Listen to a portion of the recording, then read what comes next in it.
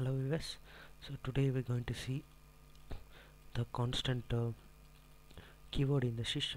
So commonly what is a constant keyword is nothing but constant keyword is used to hold the data permanently. Suppose if you declare the constant, you can't able to change this value in a runtime. So that's what a constant comes here in the picture. So if you declare, suppose I declare one integer value c is 707, so that will be my permanent, and this is my local constant. What is the local constant I mentioned is, so commonly this constant it will be declared like how the code you return like that. Even in a compile time, in a runtime, you can't able to change. On next time if you are going to edit the value like this, then this will change. You can't change on application running. That is what the constant is here.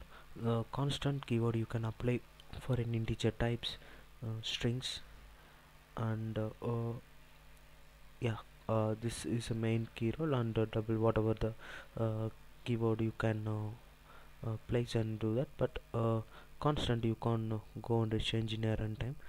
So I'll just run the simple constant.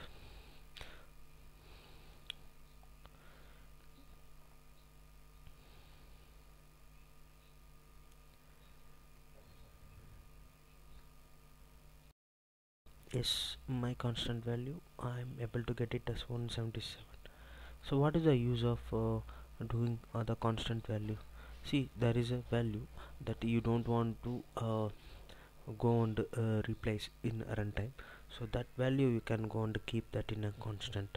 So that means we tell the like compiler uh, to this is a constant value, so I'm not going to change any time. So that is what all about. If not, you can remove the constant and you can rewrite that value in a runtime. So by declaring a static value, so you are using the keyword called constant, and um, you are telling the compiler that this value is a not changeable value.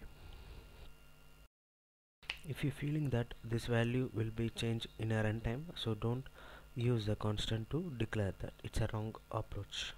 So guys, you got what is the constant. So thanks for watching in the video. If you have any doubt queries, please comment us.